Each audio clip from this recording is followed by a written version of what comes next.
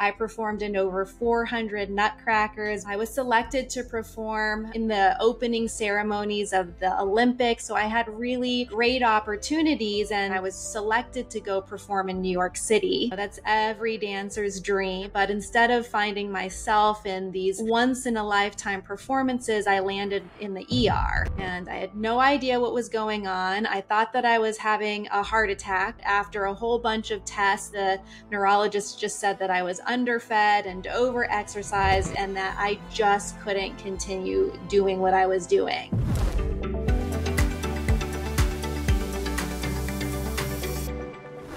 Welcome back for another episode of the Beyond the Scale podcast. I am your host, Mary Katherine, and today we have Dr. Ashley Lucas, who is the owner, founder, and advisory consultant for PhD Weight Loss and Nutrition. She has over 15 years of education in the field of nutrition and metabolism. In her mid-20s, she retired from her professional ballet career to start her own practice. While understanding the importance of nutrition that it played on her own sports performance, she went on to earn her PhD in sports nutrition and chronic disease from Virginia Tech. Her research throughout her 6-year postgraduate doctoral training focused on energy metabolism and the female athlete triad. She was awarded the Academy of Nutrition and Dietetics Scholarship and completed her dietetic internship at the Ohio State University. She passed the national examination registering her as a dietitian, offering expertise in food, wellness, and nutrition services. Dr. Lucas is a nationally renowned speaker, columnist, and leading expert in the field of weight management and behavioral change. Through a scientific method that focuses not only on the metabolic consequences of fat gain, but also on the behavioral and psychological aspects, she created and continues to innovate the PhD approach, which has helped thousands of people nationwide achieve their peak wellness once and for all. So welcome to the podcast, Dr. Lucas. Thank you so much for having me. I'm sorry that's so long. Okay, no, it's great. And I love to read, everything that I have about you just so that our listeners really know who we are talking to today and know how qualified you are, and just set them up for understanding that they're going to learn so much and get so much value from this episode. Oh, well, I hope so. Thank you so much for having me. Yeah, thank you. So I want to start out with what inspired you to study what you did in college and then, take that leap of faith and start your own business in it. So if you could just kind of walk us back to those beginning stages. Sure. Well, as my bio states, I was a professional ballet dancer, and I was put in it by my mother when I was really young. I was about 3 years old, and I didn't have much natural talent. There were so many girls in there that their bodies were just naturally lean. They were really great at it. And that was definitely not my story. And so I have the type of mindset and attitude, if someone tells me I'm not good at something or I can't do it, I'm going to show them that I can. I love to prove the naysayer wrong. And so I just pushed my body. I pushed myself to conform to the expectations, but it was always a big struggle. I counted calories like crazy. I remember having 8-hour days of dancing, which was really physically intense, and then going to the gym after to get on the elliptical machine to burn more calories. And despite all of that effort, I was told that I was fat countless times. I didn't get a lot of the roles that I probably would have if my body would have been where it needed to be. And as a result of this chronic restriction and trial and error that wasn't necessarily healthy, I had injuries and stress fractures throughout my dancing career. And I had a fairly successful career just because I'm so obstinate and I push myself like crazy. So I was able to dance with professional ballet companies across the country. I performed in over 400 nutcrackers, but I probably had 1 or 2 stress fractures in my feet during all of those. I was selected to perform in the opening ceremonies of the Olympics. So I had really great opportunities. And the end of my dancing career happened when I was selected to go perform in New York City. That's every dancer's dream. Everyone wants to land there. But instead of finding myself in these once in a lifetime performances, I landed in the ER. And I had no idea what was going on. I thought that I was having a heart attack, but after a whole bunch of tests, the neurologist just said that I was underfed and overexercised and that I just couldn't continue doing what I was doing. And so with that, I flew home. I was fearful of my health future. I didn't know what to do. I mean, dancing was my identity, and it might not sound like much, but it was 20 plus years of struggle and sacrifice. It was everything I knew, who I was.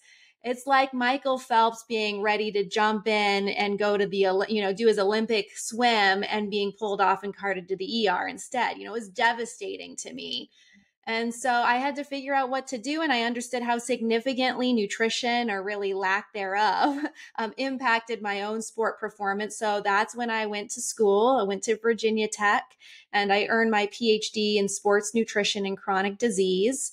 And I did that because I wanted to learn exactly what was happening in the body and to help people drop the weight, but not just ruin their body and metabolism simultaneously like I did. I understood how significantly mindset, the mental, emotional habits, behaviors, how that impacts our body and our well being and our physiology as well. So I wanted to study that. And that's what I did. And so I was figuring out what's going on and how can I help people overcome the challenges that I went through as an athlete.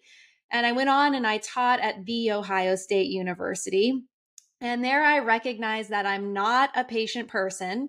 I love research and base everything that I do off of it, but I need to see dramatic, quick change in people to be satisfied. And so I went Mhm. back to school again to become a registered dietitian because I thought that's what I needed to be a true expert in the field of weight management. But there I realized I was being taught all the same stuff that I implemented when I was dancing and didn't see success. Eat less and move more, eat everything in moderation. Every food fits. It just requires balance. All of these things, avoid dietary fat, eat a really high carb diet. It just didn't work for me. So I ended up Yeah. continuing my research, flipping everything upside down, doing quite the opposite of what I was being taught, mixed with my research for my doctoral work, and put together what today is called the PhD approach, and started working a lot with athletes specifically and helping them optimize performance, be faster, be leaner. And what I found had a profound impact on athletes had an even more significant impact on individuals struggling with excess fat weight. And so that's how it was created. And so far, we have about 5 brick and mortar locations, an amazing nationwide over the phone program where we have clients in every state. We have over 1,000 maintenance clients right now that we're able to serve and help to transform their lives. So that is my journey as to how I am where I am today. Oh, I love it. And I have so many questions. And the first one is, what is the PhD approach? If you could give us an overview. Sure. Yeah, so the first thing is understanding how the body works when we look at fat. So now we understand that the fat cells in the belly, which we call visceral fat, these fat Mhm. cells are actually really active and they secrete hormones at the fat cell level. So, what happens for most folks is once they accumulate fat, it starts to build up in the belly. And this visceral fat isn't the stuff that you can melt or freeze or sculpt off, but it's the stuff that's deep down in the organs, right? It fills up the organs, it wraps around them, it squeezes the organs tight. And over time, this fat mass actually grows its own blood vessels. It gets a little oxygen supply going for it and it secretes hormones. And the hormones that it secretes helps it with its one objective. And that objective is for that fat mass to get fatter as fast as possible. It's all it wants to do. So it's like its own entity. It has demands and urges and cravings, and it slows your metabolism. It makes you have crazy cravings where there's no willpower that will overcome. It makes you really much more hungry than you should be, and it makes you lazy because the last thing this fat mass wants you to do is go expend a ton of energy. So I want folks to be able to look at this belly fat like a tumor in a way. and all it Mhm. wants to do is grow. So what we do at PhD is we assess how much belly fat you've got and make sure that we're going to get rid of it and we're going to collapse that visceral fat. Where most programs, you come in, you say, gosh, I think I'd like to drop 20 pounds, but you've really got, let's say, 50 pounds of this excess fat weight in the belly. And I also find that we drop weight in the opposite direction that we put it on. So if you put it on in the belly first and you only lose 20 pounds, well, that first fat mass that came on in the belly is still there. So you've still got 30 pounds of this excess fat weight secreting all these hormones working against you, and you're at a really high risk of putting the weight back on. So that's why Mm. with us, the first step is figuring out where is that sweet spot? Where is that optimal weight? After we've determined that, we then create a customized meal plan for our clients that guides them on exactly what, when, and how much to eat. So we take out the guesswork. It's not ambiguous at all. It's super precise. And our clients love that they understand exactly what they should be doing. And everybody's different. Each metabolism is different. Your health history is different. So we make sure that we are customizing that meal plan. And then what we like to do is provide about 80 to 85% of the food for the week, and there's no cost associated with the food. It's just a Oh, part of it. And for our at home clients, we ship them the food and cover shipping. And it's not like Blue Apron or HelloFresh where it's like fresh frozen, but it's individual serving sizes, like a protein based oatmeal that you might eat for breakfast, or a soup that you'd add hot water to and add some veggies and healthy fats in the amounts that we talk about. Maybe a protein bar for a snack or something like that. Or you can always just use all of your own food, but no matter what, dinner meal is going to be your responsibility because I want you to become an expert at one meal at a time. And that's the purpose of the foods that we provide, are just a beginning helpful tool to get you on track and to understand when you're full and when you're hungry and what food should look like and what portions look like. And I mm. also then can manipulate the macros so that I can get each client into a state of fat burn, not keto, but just right there where they need to be so they can start to tap into the stored fat. And that's how we go. So then from moving forward, they have a coaching session with one of our nutritionists every week. And that's where we continue to tweak the meal plan. So we see continued changes. We gradually release our foods as they're practicing and becoming confident. We talk about nutrition education from this very unconventional viewpoint. We never count calories. And we alternate nutrition with a lot of behavior work because, again, that's coming from my PhD understanding that we've got to focus on the mind. For a lot of Mhm. people, dropping weight is an addiction recovery process. So we've got to be able to tackle all of that and what that includes. And then once we get the body where it needs to be and have fully collapsed that belly fat, that's when folks enter into maintenance. And maintenance, I think, is the most important part. We never leave our client's side. Our care is free at that point, and they just have availability to us, checking in with us, and making sure that they're doing well on that second phase of the journey. So that, in a nutshell, is what we do at PhD. I love it so much. And it really sounds like to me that you take an individual approach to weight loss and to fat loss Yeah, versus definitely. here is this, blanket weight loss program that we've created and everybody just gets under it and does the same thing. I also love how you mentioned that you don't practice counting calories. Tell Mhm. me a little bit about your thoughts around that and why. Well, the body is so much more complicated than calories in and calories out.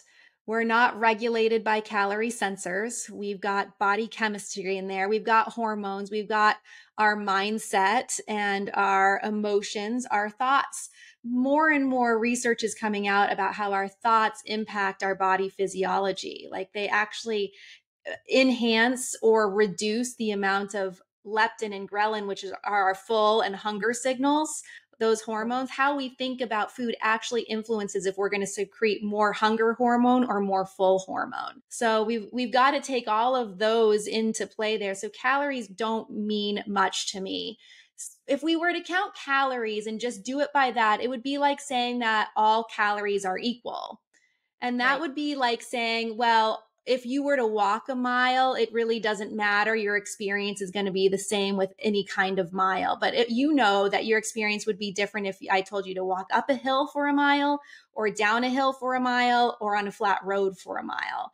Your Right. experience would be completely different. And that's how it is with calories. If I told you to eat 100 calories of a banana or 100 calories from an egg, your experience would be totally different and your body chemistry would also be different. And the person who ate the 100 calories of eggs, I would say, would have a better experience and better body chemistry as a result. Yeah, that's a great point. That's a great point. And I do feel that this is being talked about more recently is the calories in and calories out. Like it's not as easy as we think. And for me, like starting this venture as a gym owner and a fitness coach, I very much learned in my traditional, courses for being a certified trainer, like if you want to lose a pound, like this is how many calories you have to burn, this is how many calories that you have Mm-hmm. to eat, and it doesn't really work like that for everyone. And that's hard to wrap your head around when you thought it was supposed to be this way and people think like, okay, well, it's science, this is the way it should work, but sometimes it just doesn't work out. Can Mm-hmm. you talk to us a little bit about why you can't outtrain a bad diet? Because I know that you definitely believe that. Yeah, I do. I mean, so I think that exercise is so important and it's important for mood and sleep and stress and your heart health and overall body. Like we're not going to achieve this high level of greatness if we don't move our body. I mean, that's what we're here in this physical form and it's meant to move. So I'm not discounting that at all and it's one of my non-negotiables is to move every day. But exercise is much more of a wellness tool than a weight loss tool specifically. You would have to cycle 1,000 miles or run 350 miles to burn just 10 pounds of fat.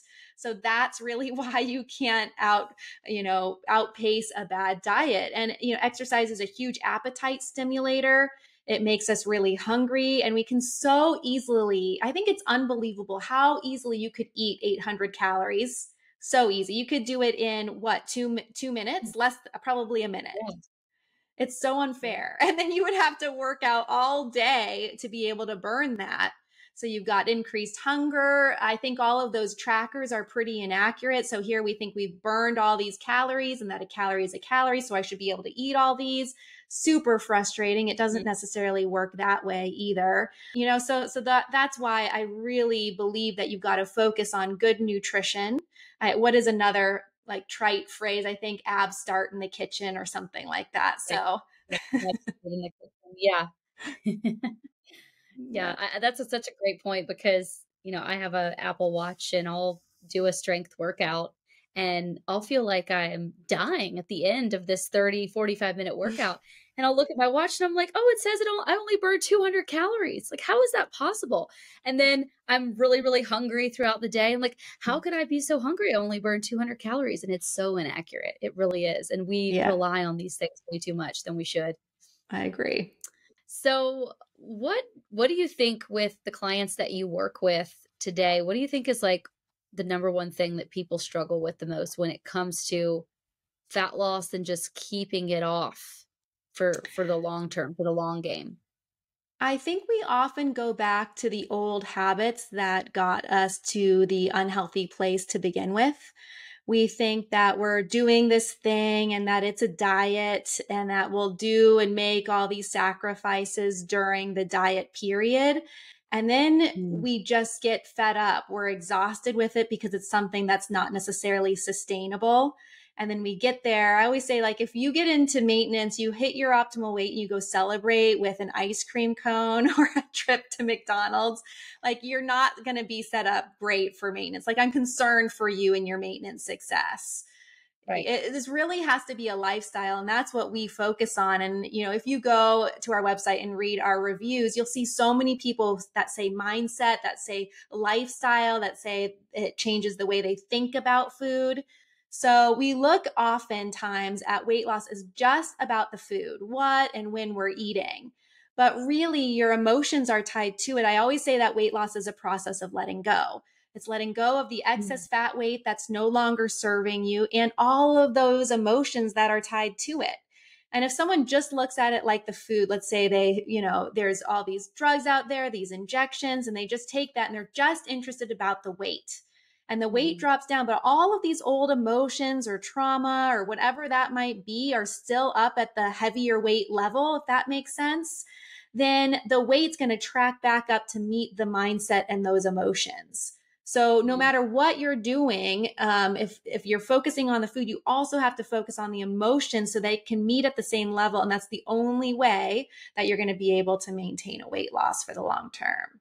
Yeah, definitely. And that taking it as a lifestyle approach. And I think too, it's valuable to note that you can't do something that's so extreme that you're not going to be able to sustain it for a lifetime and fit into your Mm-hmm. lifestyle. I feel there are people at the gym that we see that make that mistake is they try to take on this new, diet like intermittent Mm-hmm. fasting or a keto diet, and they think, oh, this is going to be the win all, this is going to be the, it's going to fix all of their problems diet. But I'm like, can you sustain this for more than the 30 days that you're going to do this? Like, are you going to be able to do Mm-hmm. this forever? And a lot Mm-hmm. of times they can't. And so I think it is like you mentioned, it's a lifestyle, and you have to take it at that approach when you start anything new. Yes, definitely. Can you mentioned this briefly, can you talk to us a little bit about the weight loss injections that you're seeing people talk about? And I have seen it more recently with celebrities. Like celebrities Mm-hmm. are, they're saying, "Oh, well, this person's taking Ozempic," or some of the other ones out there, I don't even know what they're called. What are some pros and cons of those? And then, like, who actually qualifies for that? What is like someone who is a real good candidate for that? And then, is there a certain type of person that really should not be considering weight loss injections? Yeah, Like, those what are are your great thoughts? questions. So, really, I think it's omnipresent. I think everyone is taking those injectables, not just celebrities.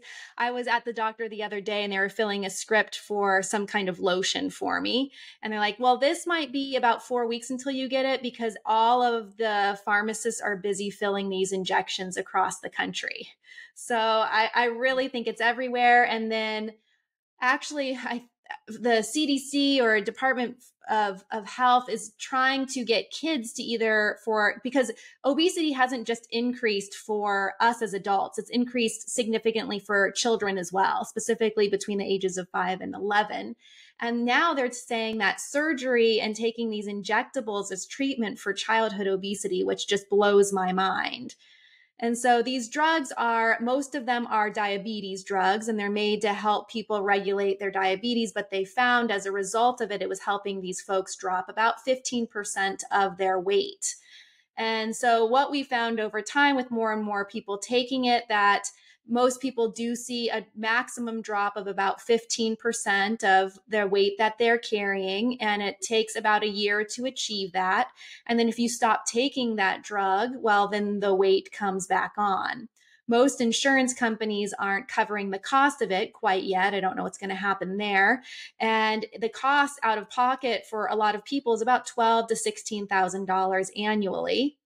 And since this isn't really a lifestyle change and you got to keep taking it, this isn't a once a time cost, right? It's something that you're going to do every year. So now people are getting it off of the black market, and I see so many people, thousands of people, drop weight without this type of medication, without needing it. So I know that people can do it without. We're Yeah. also finding that a lot of the weight that is dropped, about 2/3 of it is muscle. And that's a huge issue because muscle is so key. And as we age, oftentimes our muscle just naturally drops because we start shifting our diet. We don't move as much. There's a few reasons why. But that is the last thing you want to have happen because muscle mass is your marker for longevity. It's your metabolic currency. It's even a little bit dangerous to drop too much weight if you're, up in your 70s because you lose muscle mass with that if you're not careful. We really Mhm. focus on just dropping the fat and really minimizing the amount of muscle that's lost. But with these drugs, now we find that people are getting lighter, but they're getting fatter. So you get off these drugs, you have less muscle mass. If you haven't learned any behavior change behind them, then you're really not set up for success. And then we're also finding that it elevates heart rate, and anything that elevates heart rate long term is usually not a good thing. So No. I would just be cautious. I'm always cautious on everything that comes out that is something exogenous that we've got to take. And again, since I see great success without it, I don't think it's necessary, but it is a tool. And if someone has, 300 pounds or a significant amount of weight and they just need to see motivation and jumpstart, then perhaps it could be helpful there in that situation. If someone really has type 2 diabetes, it can be helpful there. Where I wouldn't suggest it no matter what is if you've just got about 20 or 30 pounds that you want to drop, or you just want to drop a little bit of weight to fit in your bikini or look good for spring break, the cons are not worth the pros. And you can definitely make those changes through changing the way that you eat and think about food. So I definitely wouldn't recommend it if you've got about that much to drop. And I would definitely consider other options, even so, if you've got more. Yeah, I think that's a great point that you mentioned that you can lose muscle too. And like, why would you want to lose muscle? Like that is your key to longevity, as you mentioned. Do you think it's because people are losing weight so quickly? Is that why that's happening? Or is it because their lifestyle is not congruent to continue to build muscle? Like they're not working out, they're not, taking it as like a health and fitness journey. It's like they're just looking for the quick fix. What do you think it is that's making that happen? A little bit of both, but one of the major side effects, one of the reasons why it works is because it makes you really nauseous and it makes you not want to Oh, eat. So people oh, are just eating less. Really, it is a tool. It doesn't speed your metabolism. It doesn't do anything like that. It really works because you just don't want to eat. A lot of people vomit or have diarrhea. Um, but most people just feel really nauseous, kind of tired, worn out, kind of like when you have the flu or you have morning yeah, sickness. That's what it feels like. So people just don't eat as much. And when you don't eat enough protein and you don't feel great, you're not going to move a lot. So you lose right. muscle. It's just like, imagine if you have the flu. Yeah, That's what it feels like, and you lose muscle and stuff like that. So if people could feel better, or if they feel okay and they can make sure they get adequate protein and lift weights, then maybe they could overcome those negative ramifications. yeah. Wow. Yeah, I don't think I would wanna feel like that all the time. There's no Yeah. way. Yeah, I have a family member who just doesn't want to change his lifestyle. And I swear, whenever you're an expert at something, you have a family member, they're just the hardest. Oh, Oh my yeah. gosh. So, he has high blood pressure. He's type 2 diabetic. He's like, I just don't want to change my lifestyle. I just know I need to get some of this weight off me. It's killing me. And so Yeah. he takes it, and his wife just calls him like Mr. Grumpy. He's so grumpy all the time. He just doesn't feel good. And she's glad that he's dropped weight, but she hates that he's taking it and would prefer that he just let it go because he's not a Yeah. happy person to be around. Mm. Yeah, I don't think I'd be able to do that. What are some of the most common chronic diseases that you've seen people reverse with working with you and your program with proper nutrition and exercise? So many things. And it's my favorite part about what we do. Type 2 diabetes, we're able to put that into remission for a lot of people. I had a 73-year-old Richard who put his type 2 diabetes, he was insulin dependent. He put that into remission, no more insulin, no more medication, and regulated blood sugar levels in 6 weeks at 73 years old. Another client, John, who was on 44 units of insulin a day. Within 2 days, he needed to drop the insulin needs in half. Within 2 weeks, he dropped it in half again. Within about 4 weeks, no longer needing insulin. Even with type 1 diabetics, we have an awesome client, and he's been able to reduce his insulin significantly. And we know that we don't want to have high insulin. It's an inflammatory type of hormone. It promotes fat storage. So it's a big issue. We don't want to have a lot of insulin in the body, and type 2 diabetics, a lot of them need to take it. So we're able to do that for a lot of people. High blood pressure is a pretty simple one to be able to reverse for most folks. That's a lot of fun. Sleep apnea is another big one. I've recently been looking into a lot of brain health and what we can do. And sleep apnea, not sleeping, significantly reduces our brain health as we age. It's like one of the number one things. So if you think you've got sleep apnea, you definitely want to go and get treated for it. But the positive thing is if you have excess fat weight and you can let that go, you can reverse sleep apnea for most folks and get off that big CPAP machine. Mm, Even autoimmune conditions. I chatted with another client. She came in, she was just in pain. She had an autoimmune condition. She thought all of her symptoms were related to that, which they probably were exacerbated by the condition she was struggling with. And within about 8 weeks, the majority of all those symptoms she thought was coming from her autoimmune disease went away completely. So, no matter how bad you feel, your diet and if you're carrying excess weight is going to make it feel so much worse. One of the things I didn't mention, one of the hormones that is secreted by the belly fat is called interleukin 6. And interleukin 6 is a real major inflammatory hormone. So it's going to promote all of those things. And if you've got an autoimmune condition, it's just putting gasoline on the fire. For men, it secretes a hormone called aromatase, which takes their testosterone and converts it into estrogen. So a guy who's carrying around belly fat is going to have low testosterone and higher estrogen levels. And we know that's not good. And then they keep putting the fat on in their chest, throat, and face, and they have risk of high blood pressure and sleep apnea. So it's all linked together, and people can make big changes in their health quickly with small steps. So mm. I say all of this to be positive and let folks know that there's hope to make change. Yeah. And I love the trend that we're on right now in this industry with changing your life with nutrition, because it used to be, take this pill, take this magic drug, like let's get you on this medication, and that's Mm-hmm. what all the doctors were pushing. And thanks to doctors like you, it's like people are saying there is another way. And there's another way that I can fit this into my life forever, and it's going to be easier, and Mm-hmm. it's going to make me feel better and perform better. And I love that so much, that we're seeking out solutions with just proper nutrition and exercise. I want to go back to talking about that visceral fat. Mm-hmm. And I know many of our listeners are probably thinking, well, how can I find out how much visceral fat I have in my body? How do you find that out? Yeah, that's a great question. So the best thing, there's a newer scan, and I'm learning about this, so I'm not an expert where to go specifically, but there is a scan that you can get that does a cross-sectional view of your visceral fat. So that is something new and interesting. You can also get a DEXA scan, and a DEXA scan can measure it. We measure it with a body composition scale in our office for our local clients. That's within 5% accuracy. So at least we know where it is. And most often, I'll be able to tell how much excess fat weight, and our nutritionist can tell how much excess fat weight a person is carrying by their height, their before images, so we can see where they carry that fat.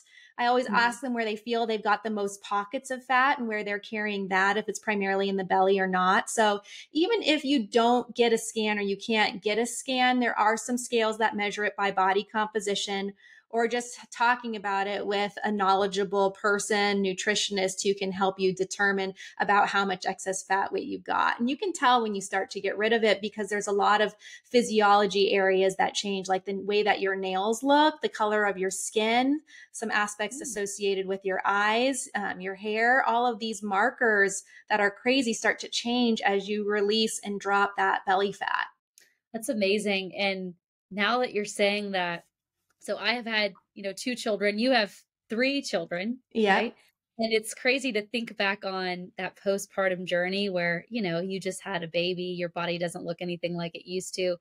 And I did notice, like, my skin, like, a year later, my skin was different. Everything about me was different. The texture of my hair, because I had Mm-hmm. started to muscle again, lose that baby weight, really start taking care of myself. And you do have like a total transformation. It's not just like, the weight, but it's like every little piece. You do notice a Yeah, difference. totally. It's crazy. So something I just thought about, and this is very much off script, was what you're doing now and how you're helping people and your approach to nutrition and diet as a lifestyle, and the way you used to think back when you were a professional dancer. What is something that, like, you would have told 20-year-old you about what you know now? Oh my gosh. My career would have been longer. I'm glad that it wasn't because it got me here and I'm so passionate about what I do. But so many things. I was so preoccupied with calories. My brain was so much more accurate than my fitness pal. I mean, I could count every little calorie in anything. I knew it all. And now I don't worry about it at all. I used to think about food. It was like, when am I going to eat next? I was hungry all the time. I remember my days off, I would have like Sunday off if we were performing. And I just was like waiting for the next time to eat and always never ever satiated. And that's Yeah. because of how I ate, the types of food that I ate that I thought were good, like rice cakes and all of these, and popcorn and all these lower calorie foods and processed foods. That's right. That were diet. Now my favorite thing is heavy cream. I love fat. I, always put fat in whatever I'm eating. I feared it before. So I Mhm. would eat, soy milk or Luna bars or Lara bars. I mean, all these things that had no fat in it. So if I had just not been preoccupied with calories and if I could have thought about how food came to us, like if I ate an egg back then, I'd probably eat just an egg white. And I will Mm. never do that now because the yolk is actually where all the vitamins and minerals are, all the good things. So I was probably nutritionally starved and Yeah. I had high sugar levels. I was pre-diabetic and I had high cholesterol. And I was a young dancer dancing all the time. So, oh my gosh. And I would have told myself, do not go to the gym after an 8-hour day of dancing. And if you do go to the gym, lift weights. Don't get on the elliptical machine. So, those are Mm. just a few things. Gosh, I love it so much. And it's just crazy. It sounds like to me that you probably take a much more intuitive, mindful approach to eating now, wouldn't you say? Mm-hmm. Like it's more about how you feel, how it tastes, not so much about, oh, well, does this have 100 calories or less? Because Yeah. a lot of people get stuck in that cycle of just counting calories, like you mentioned. That's right. And this is what I want for my clients too, is to be able to trust the feelings and sensations that our body is giving us. Mm. Before, how I used to eat, I couldn't trust if I was hungry or full because the foods that I ate drove cravings and overeating. So it was Mm. like I didn't have clear signals. And a lot of my clients who come in, they don't know when they're hungry. They don't know the difference between hunger or cravings. They don't know when they're full. And it's not their fault. It's because metabolically the foods they're eating and their visceral fat is just giving them all of these off signals. So if you Yeah. can't trust yourself and listen to what your body's telling you, it's like the computer system is off, then you got no navigation. You're just Mhm. meandering out there all on your own with all of these sensations kind of playing tricks on you. So, the Yeah. ultimate goal is for us to be able to get that metabolism in alignment, to calm everything down so that when you're hungry, your body says you're hungry. And it's like a calm tap on the shoulder, like you could eat at some point. It's a dull Yeah. hunger. It's not like this, oh my gosh, I could eat a cow right now. And I don't care what it is, but you got it. The hangry, no one should be hangry. If you're hangry, it's a sign that you're not eating right for your body and something is off. Mm, So I so love. that's the ultimate goal. That's why I'm not a huge fan of a tracker because but I understand why we use them. It's because we're haywire. Everything's out there, so we need a computer to tell us what to do. But we shouldn't have to do that. Our body has a beautiful system within it if we can just get it back there and then learn how to listen to it. Yeah, that's such a great point. I've been through periods and stages in my life where I've tracked my food or I've tracked my macros, tracked my calories. And I often find that once I get so far into that, I then become obsessed with when am I eating next? What is that meal going to look like? And I'm just thinking about it all the time. And Yeah. I'm so much happier when I'm not doing that. And Mm-hmm. even looking back, in both of my postpartum journeys having my children, like I wanted at first to say like, okay, I'm going to track everything. I'm going to track my exercise. I really want to get this weight off. But looking back, I was so much happier when I just gave myself some grace and did not do that because it just Mm-hmm. stressed me out more. And we all know that like stress is not going to help you lose weight. And so No. I think I think it can be a great tool in the beginning for some people, but it can control you if you let it. Yeah. Yeah. Maybe a good tool to set you on track, get you back in alignment with amounts and what your meals should look like. Definitely. But then at some period, you've got to be able to listen to yourself. Right, right. So I want to ask, what are some of the habits of your own personal daily protocol that you do to keep you on track with your own health and fitness?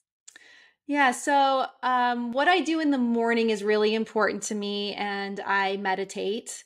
I think that that's a great tool, and it's made huge changes in my life, and that's a non negotiable for me. So, every morning, right when I get up before the kids and I Mhm. meditate. And then getting outside and seeing the sun and walking, if I can, in nature and in the forest, that helps to set your circadian rhythm. And for me, I work a lot and I'm inside a lot. So being able to Mhm. get out there and hear the sounds of nature and feel the sun and see the sun is important to me. I always drink about 30 ounces of water with lemon in it right when I wake up because I do go all day. And some days I'm not great at drinking water throughout the day. So I know I've got to get that in there. And then it starts my day right. And I know, and I'm more aware of drinking water throughout the day. And then getting 30 grams of protein for my first meal to set me up for success for my eating is really key. So I don't necessarily eat breakfast. I'm not a huge breakfast eater, but I do make sure the Mhm. first meal that I eat has that 30 grams of protein in it because research shows that the first meal you eat and the last meal you eat is the most important meals for muscle synthesis and to support your muscles. So I make sure I do that as well. Mm, awesome. I love it. And what about like fitness? What is your fitness routine? Just walking in the morning or No, I have an hour set on my schedule every day at 11.